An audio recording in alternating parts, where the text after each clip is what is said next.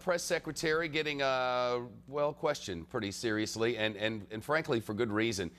We've been led to believe that at least a photograph would be released of the Osama bin Laden killing, and whether you thought that was a good idea or not is really neither here nor there. The point is, we were led to believe that would happen. Now we're told that the decision had not been made until today, and that the decision is not to release the photograph. Well, you know, let me read this first. We may never see photographic evidence of Osama bin Laden's death. President Obama today saying he will not release the pictures. The White House says the president debated whether making them public would do more harm than good. About a half an hour ago, the White House press secretary explained the president's decision. Here, escuche. There is no need to release these photographs to establish Osama bin Laden's identity, and he saw no other compelling reason to release them given the potential for national security risks, and further because he believes, as he said so clearly, this is not who we are. In fact, what he told CBS News in an interview that will air on 60 Minutes is, look, we killed the man. Is there a need to spike the football? Meaning, you scored a touchdown clearly, you won the thing, do you need to rub it in? That was his suggestion. At any rate, some members of Congress have said that the White House should indeed release a picture at least, that people need to see a picture. But other lawmakers and officials inside the administration have argued that the photos might inflame tensions. And conspiracy theorists would simply claim they're fake. A photo's not convincing. One who doesn't want to be convinced, come on, think birth certificate. The president's decision coming just hours after we learned more about those photographs. Or we're told more things. We haven't learned anything. We've been told things.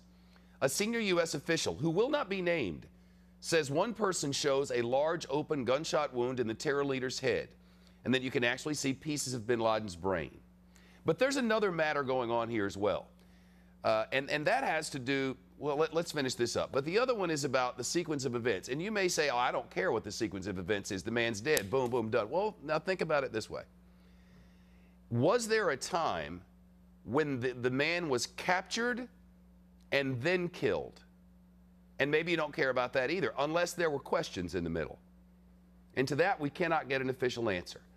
And part of the reason we bring it up is because of what President Obama said on Monday night at a bipartisan event when describing the takedown of Osama bin Laden. There's a lot of applause in here, but listen to what the President of the United States said. Listen. Last night, as Americans learned that the United States had carried out an operation that resulted in the capture and death of Osama bin Laden,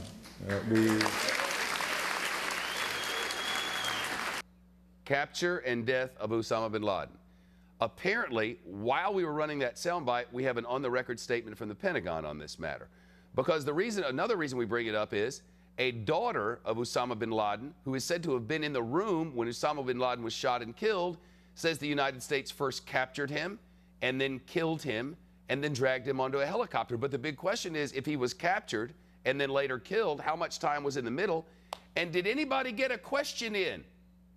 Did Osama bin Laden talk? Maybe we have something official now. Jennifer Griffin at the Pentagon. Something official with a named source? We do indeed. Nice. It's, in fact, a CIA spokesman, George Little. We asked that very question just moments ago, and this is his quote. "It is absolutely wrong to suggest that bin Laden was executed inside the compound. We have no indication whatsoever that he was questioned on the scene." That is from CIA spokesman George Little. We asked him that very question. There was not enough time to question him. There is no sense from talking to officials in recent days, but also from talking to George Little at this point, at this moment in time, based on the after-action reports from that Navy SEAL team, and they have all been debriefed at this point. There was no time to interrogate bin Laden. He was not captured. And as one official here in the Pentagon said, Pentagon spokesman Brian Whitman said, you can either believe us or you can believe these reports in Pakistani newspapers purportedly quoting the 12-year-old daughter of bin Laden. Well, they have to understand that part of this confusion is, frankly, of our government's own making. Because the first story that we got was there was a fight, and during this fight, bin Laden fired something off, and we shot and killed him. Then there was a news story.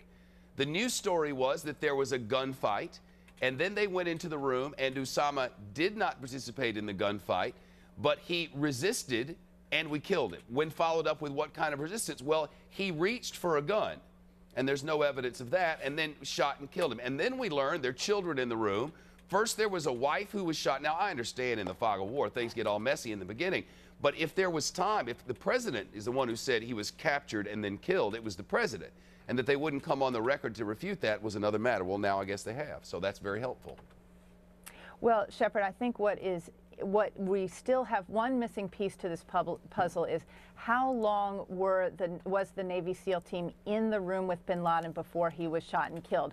My understanding of the way things unfolded is the whole operation was 40 minutes long. The raid lasted 40 minutes. I'm told there was a 20-minute firefight as the team made its way from the first floor to the third floor of the main building, where they eventually found bin Laden with 10 other members of his family in the room. There were children in the room at the time. I'm told that from the moments that the SEAL team came into that room, some of those children scurried out the door. So some did get out the door, but some presumably remained in the door.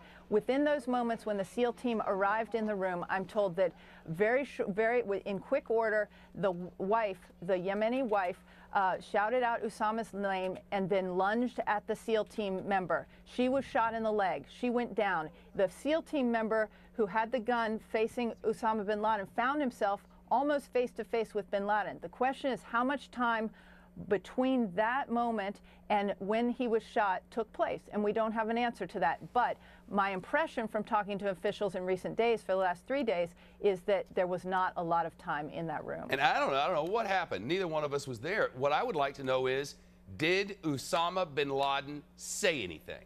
And if he said something, what did he say? Because you're not about to tell me they didn't have somebody in there who could speak the language when we know for a fact they've been practicing for this thing, and we have very good information to suggest they've been practicing for this thing in a sort of replica of that house for a very long time. They had a plan for this thing. And by the way, they said there were no guards at this house, didn't they? No security guards. That's true. Then with whom was this firefight carried out? Okay, I think I have some answers to this, Shep. Good. From Awesome. what I understand, first of all, there were 24 SEAL Team 6 members who were dropped into that compound. There was one translator, so there were 25 people. There was also one dog that was taken with this team as they made their way through the compound. The shooting, there were no guards at the compound. That is what I've been told. But there were the two couriers who were male, the two brothers. We now have their names. What are their names? Tariq and Ahmed Khan, two Pakistanis. They were Pashtun, born in Kuwait. They were the two couriers who lived at the compound with their families. Those two men had weapons. So did Osama bin Laden's adult son, Hamza. He had a weapon, and they were firing on lower floors. Bin Laden was on the third floor of the main house. There was also a firefight. There was firing taking place from those two couriers, the males, and Hamza. So 3 men had guns, and they were firing those weapons before they got to bin Laden. And that's what took place in terms of the 20-minute firefight that ensued as they made their way up the stairs.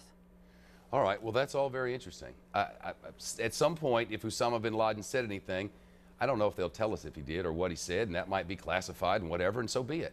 But if he said something, that'd be cool to know. Jennifer Griffin, it would be interesting. It would be very interesting to know. I'd love to know what he had to say. I don't know if I believe what he said. Today, his daughter said that we captured him,